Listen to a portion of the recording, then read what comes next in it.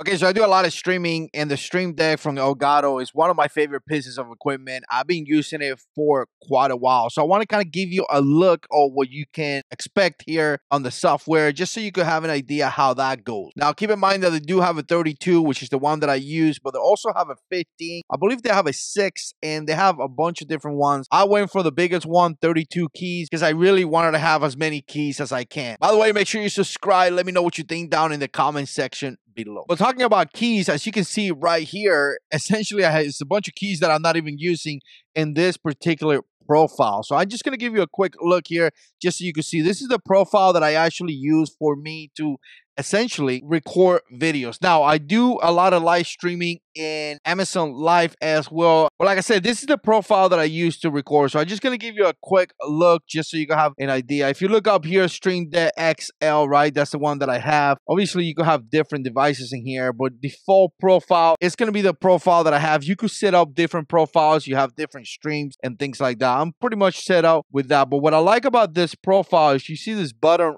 right here. Essentially, I can go up. So let me go up all the way. As you can see right here, this is some of the stuff that I got here open. And even though you see some buttons that are not really set up, I actually like that a lot, because once again, if you press a button like this one right here, I'm pressing this, but if I press right here by mistake or something like that, it kind of allows me to mitigate some of the mistakes and things like that. But again, this is like my main setup right here for now. And if I press this one right here, I'm going to press it right now. It's going to go into this setup right here. And this is essentially my live streaming setup. So I have different scenes that I have created. Like I could play some music. I could turn the music off.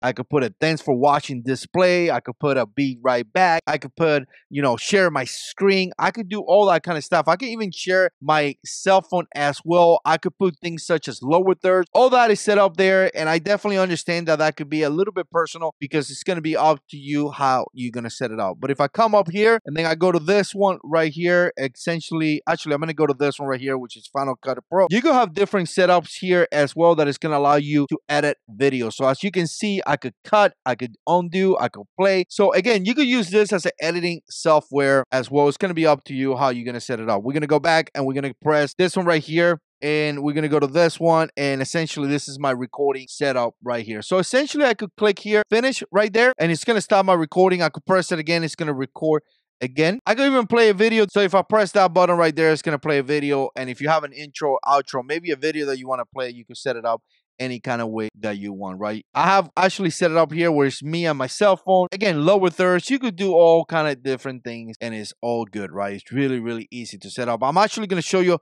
how to set it up as well. But before I do that, I'm going to show you this side right here. You do have different choices and it's going to be up to you how you want to do this. But again, you have a soundbar, you have Stream Deck. If you utilize Stream Deck, you're going to have different actions in here that you're going to do. You do have Stream Lab as well. You can see it right here, desktop. Again, if you use that, it's something that you could utilize there as well. Twitter, you got a bunch of stuff. I use Ecamm and I actually download the plugin for Ecamm. So essentially, this is what I do. Is pretty simple. What I do is that I click here where it says run a scene and I put in whatever button I want, right? And it's going to get a little funky, but I want you guys to kind of follow with that. So once I press here, so you can see right here in the bottom, it's going to say run scene. You could change this to whatever. Maybe you want to put main camera or something like that. You could come up here and you could kind of switch this icon right there. You can actually create custom icons that you could put right there. And then you're going to click the scene that you already have set up. Again, the scene is going to be set up in Ecamm. So you set up the scene in Ecamm and it's going to appear here. So, right. So it's going to be, let's say,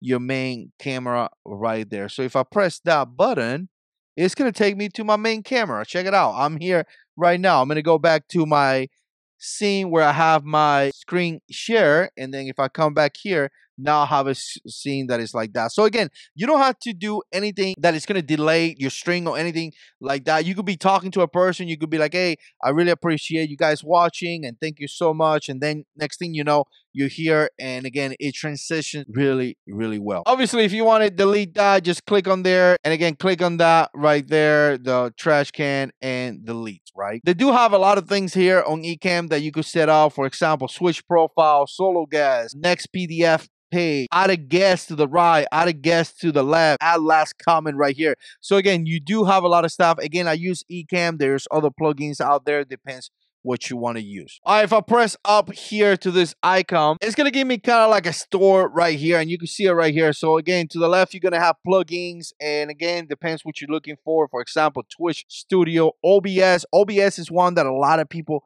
utilize as well. Utilities, so it kind of gives you some utilities of your computers and things like that. Look, Discord, which is something that a lot of people use as well. You do have some icons as well that you can install. You can see that you have some music, and again, some of this music could be set up in your icons as well. So once you press a button, it's going to show sound effects as well. And again, you do have a lot of different choices to download. Doesn't really cost any money. As far as I know, this one does not.